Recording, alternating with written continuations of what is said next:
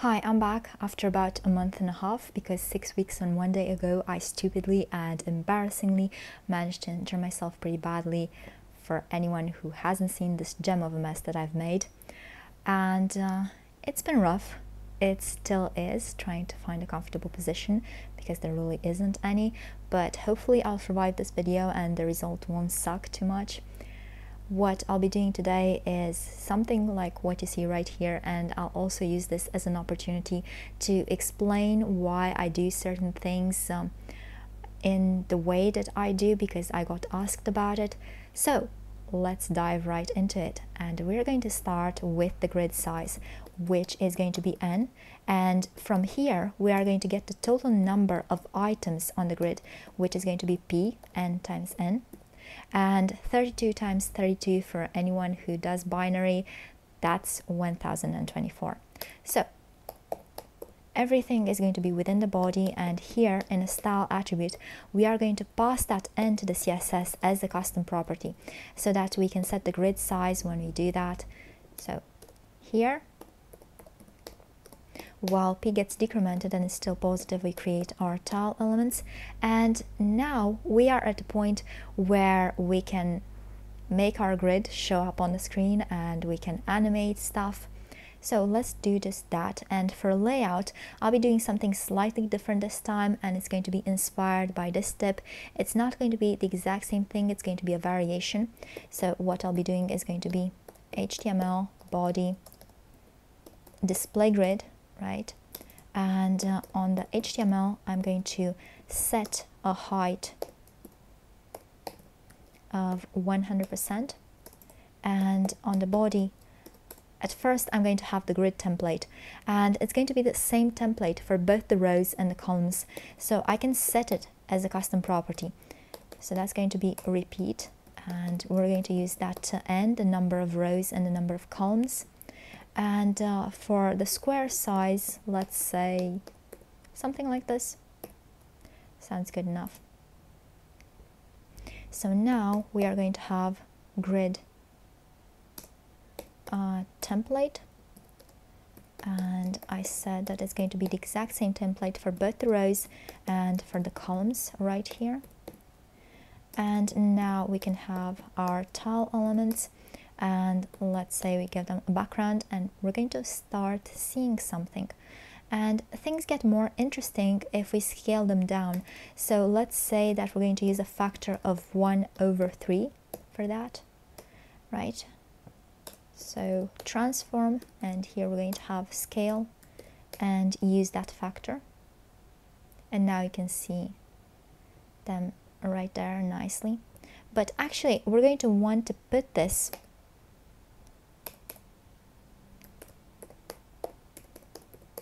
in a set of keyframes, and if I could type that would be great. Like, people make fun of me for saying that, but it is terribly frustrating when what I see, that I've put on the screen isn't what I intended to put on the screen.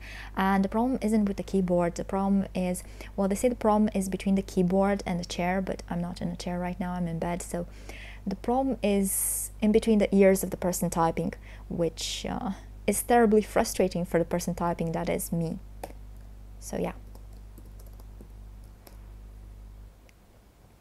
So here we're going to have transform, translate, and here we're going to have some random values, and we're going to randomly generate them right here.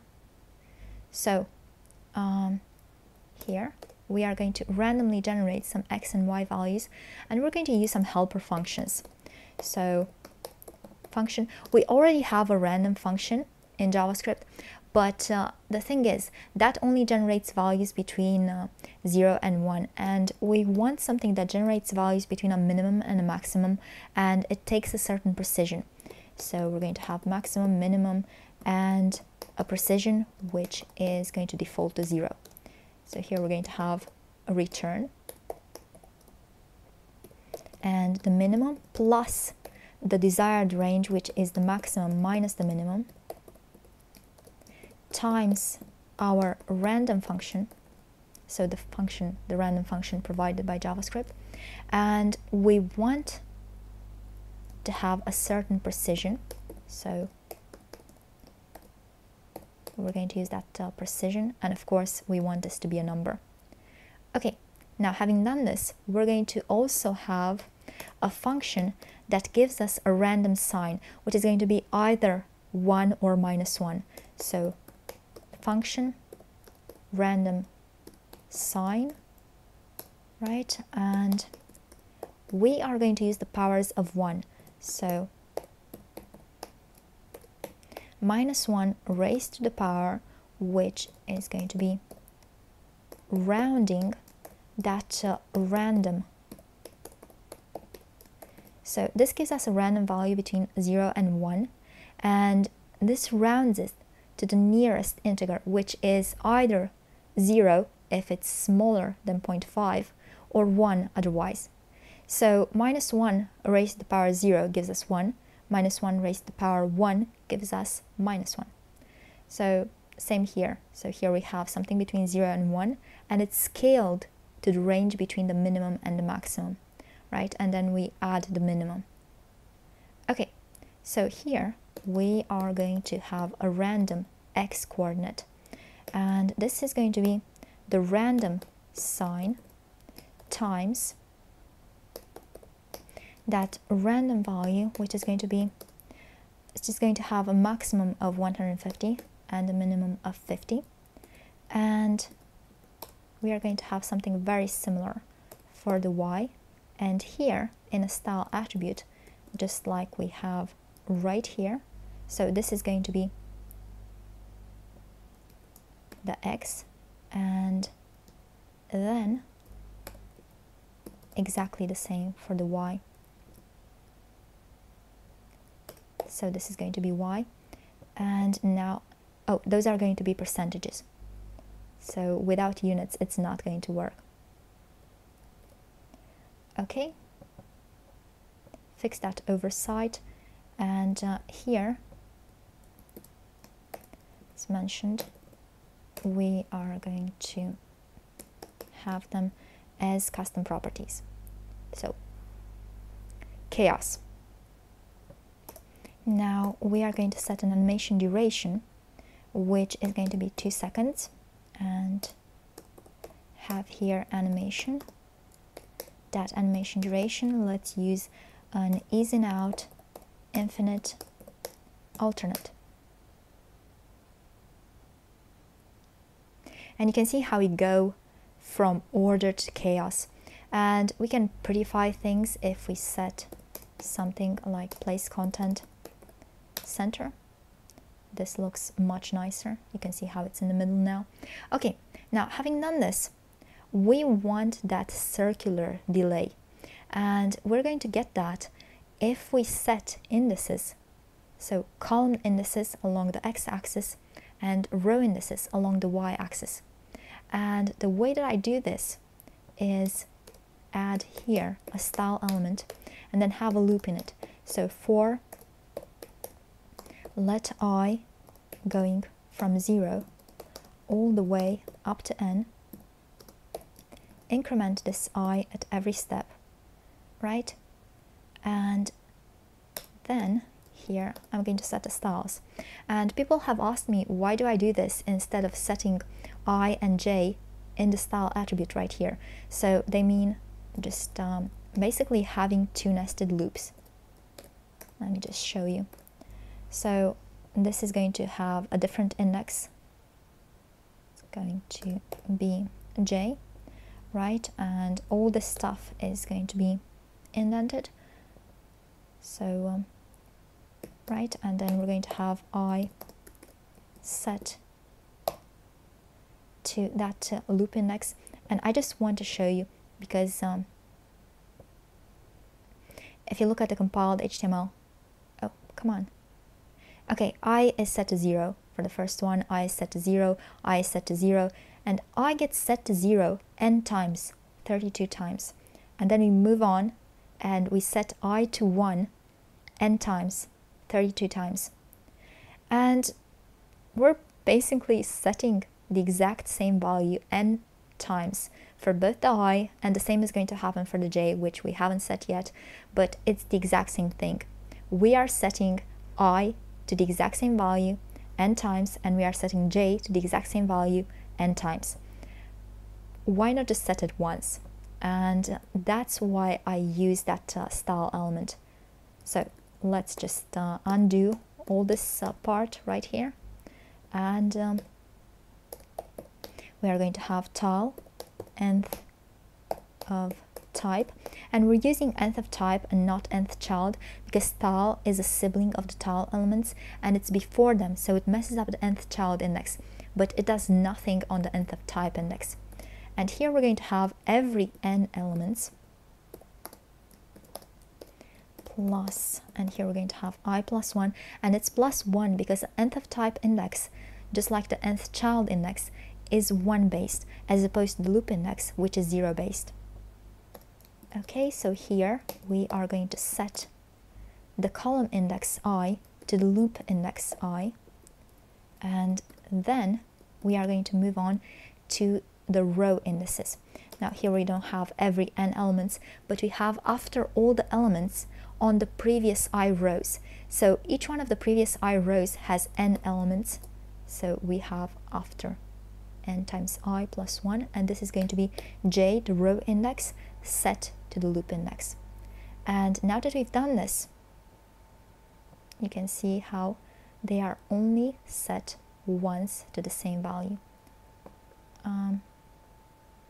Yeah, this looks nicer. So you can see I is set to 0 once, to 1 once, right? Like this. Super. Let's move on to the CSS and the most interesting part of all. So we're going to want to get a middle index. That is going to be the middle between the first index and the last index. Let's get back here for a little bit. You can see the first index is 0 and the last index is 31, which is 32 minus 1. So n minus 1. The first index is 0, the last index is n minus 1.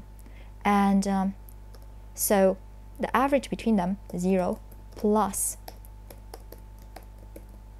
n, sorry, 1 extra dash.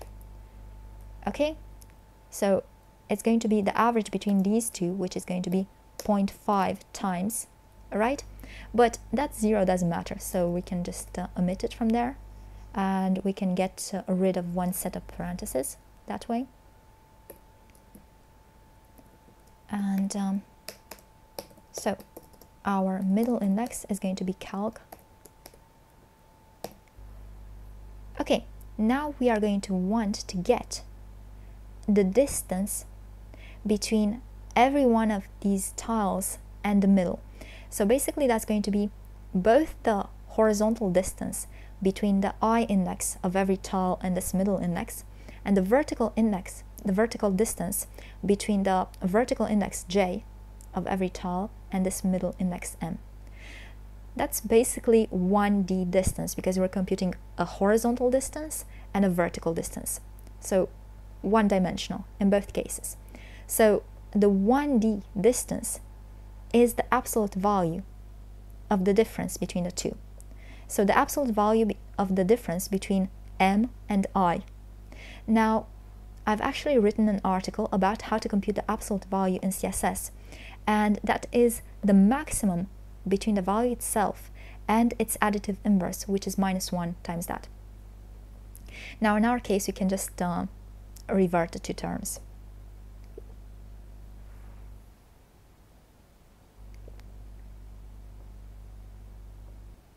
Sorry about that little freeze right there. So we are going to get the absolute value horizontally along the x-axis.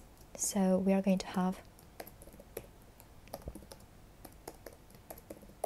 m minus I, and here we're going to have I minus m, which is the additive inverse of this first one, okay? And the same one for the other direction, for the y direction, along the y-axis. So that's along the rows. That's going to be the row index. And having done this, these values are always between 0 and m. So they are going to be 0 when I is m, because m minus m is going to be 0. And this value is going to be m in the case when I is either 0 or n minus 1, because n minus 1 is twice m, okay? So these absolute values go between 0 and m. And if we want to reduce them to the 0-1 interval, we divide them by m. So we're going to have a ratio for I, and this is going to be absolute I over m, right? And similarly, we are going to have for j, so along the rows vertically, right? So from top to bottom. And then we are going to want basically the radius of the circle centered in the middle of the grid, on which each of these tiles, each of these individual tiles is situated. And we can get this from here, and it's going to be like kind of a relative value, right? A value between 0 and 1, just like we have these ratios between 0 and 1. So let me just show you a figure. A circle, like this is the equation for a circle, and we have the horizontal distance and the vertical distance. The horizontal distance is that absolute I, the vertical distance is the absolute j, right? So we square them and then we get the radius squared, and that's going to be enough to get our delay. So square, this is going to be calc, so the ratio I times itself, because we don't yet have power in CSS, but we can just multiply it with itself, and it's the exact same thing. Again, multiplied with itself, right? And we are going to use that here. Now, this, as we mentioned, is between 0 and 1. This is between 0 and 1. If we multiply it with itself, the result is going to be between 0 and 1. So something between 0 and 1 added with something between 0 and 1 gives us something between 0 and 2. And since we always want to have a negative delay, we are going to have to subtract 2 out of this square value. So subtract 2, and this we are going to multiply with the animation duration t. And you can see how we have that nice circular delay, and we can use a different kind of easing, which we can get from here. So let's just copy paste that and put it right here. Okay. And this looks even nicer. So yeah, this is it. This is what I wanted to show you for today. I hope you've enjoyed this video, and if you like the work that I'm putting out for about 10 years now, and you want me to be able to do more in the future, please consider supporting it. You can do so by being a cool cat and becoming a patron on Patreon. And by the way, huge thanks to everyone who has supported me so far, because it has really made a big difference, especially now with the medical bills and all. It's why I've been able to pay them and, you know, not run into any sort of trouble. So thank you very much for that. But if monthly support is not your style, there's also the option of a one-time donation, or you can make this wild cat happy with a gift off her wish list. Everything is going to be linked in the description, as well as the result and all the resources. Or the final thing that you can do is just share this to show the world what can be done with CSS these days, because honestly I think it's pretty damn cool. Although we don't yet have power and trigonometric functions and all that good stuff in CSS, which I'm really hoping that maybe it comes next year. Maybe, Santa. I've been a good girl. Not really, but please, Santa. Anyway, I hope you've enjoyed this, and I'll see you next time. Bye!